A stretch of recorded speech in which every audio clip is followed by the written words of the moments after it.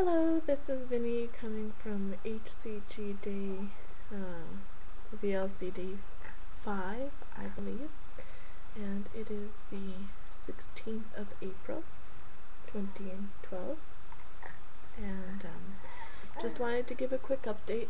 My little kitten just woke up, so that's why she's here. I was hoping to do this while she was still napping, but that didn't happen, so wanted to give a quick update. Otherwise, I probably wouldn't vlog again today. So, anyway, had an interesting day yesterday. I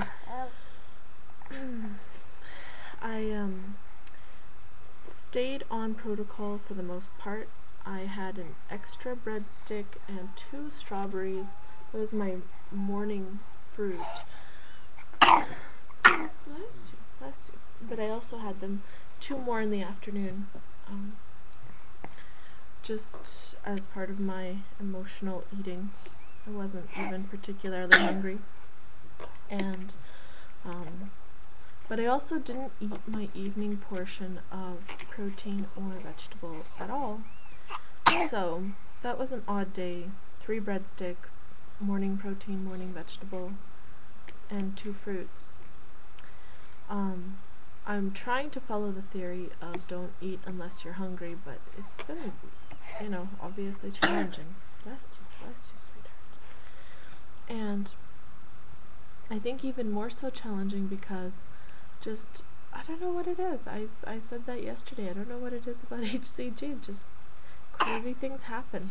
Like my daughter, bless you, got a little bit of a cold, which for most people would not be a big deal, right, Coco?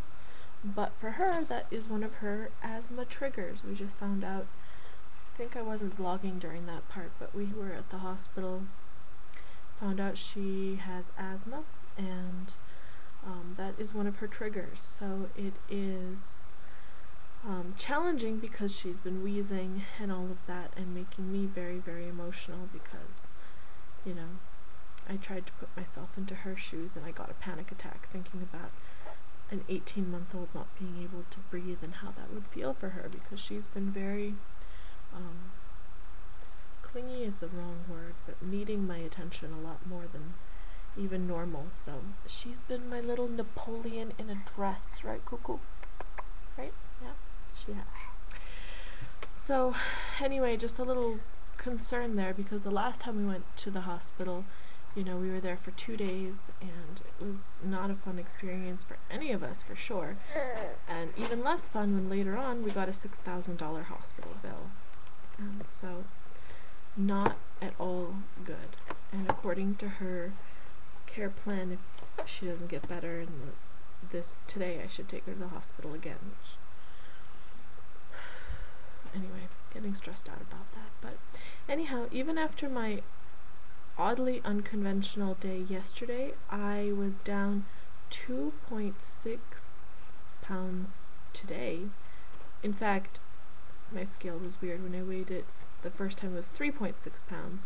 Then when I weighed it on memory mode, it was 2.6, and when I did it again, it was even more than that. It was almost 4 pounds. So anyway, but I'm sticking with 2.6 because that is what is going in my memory mode. So that's what it is. Anyhow, but one other thing I wanted to kind of talk about was that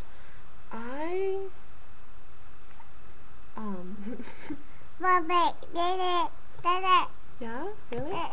When I go pick up my son from school, at least once a week, the 3 or 4-year-olds that are there, 2.5 to 4 or 5-year-olds that go to his Montessori school, one of them will say something like, "Oh, you have a really big belly," or "Do you have a baby in there?" or something lovely along those lines. And I mean, they're small kids, so you can't really, I don't blame them. I really don't. I'm just like, no, I don't. And I just walk away to go get my son. But, it happens on at least weekly basis. And I was kind of thinking about that this morning, on what would I do if that was my son that was asking this question. And I saw, I mean, I'm sure if the parents saw, in fact, one mommy was like, "Oh, that's not a nice thing to say," you know. But, no, that's not what she said. She said, "Brian."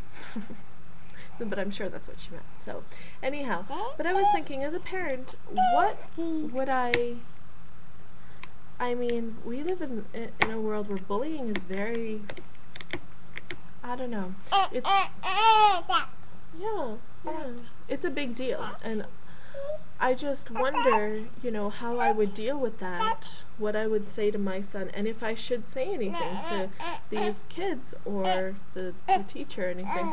And then don't get me wrong, it's not that, like, I'm particularly feeling bullied by 3-year-olds. That's not necessarily the case.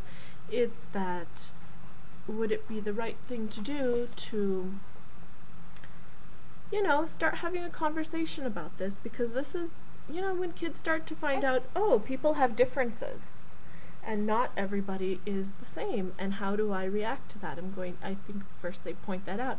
None of them are doing it to be mean-spirited, none of them are, you know, it's just pointing that out and how that could hurt somebody's feelings, because obviously that of course makes me think of all the times that I was in, you know, I'm in my late 20s now, late-ish 20s, so all the times in my early 20s and in my teen years, you know, before I got married, that would really, really affect me and hurt me, and, you know, times like that when that happens. So anyhow, just thinking about that, thinking if I should say anything or do anything about it, maybe pull them aside and explain to them that's not a very nice thing to do, but I'm not their parent, so I don't know if that would even be appropriate. Sweetheart, that's my tea, my love. Please don't take my tea and make a mess with it. Oh my gosh, I'm gonna go pay for that. Anyhow, so that's kind of just a thought. Wanted to know if anybody has any thoughts about that.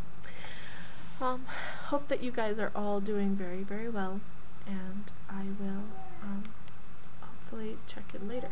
Oh, yeah, the other thing was that I will be back to my lowest injection weight for round 2 tomorrow. I wasn't expecting it to be so soon, because I had not done well on P3, not stabilized pretty much, and also gained weight on my load.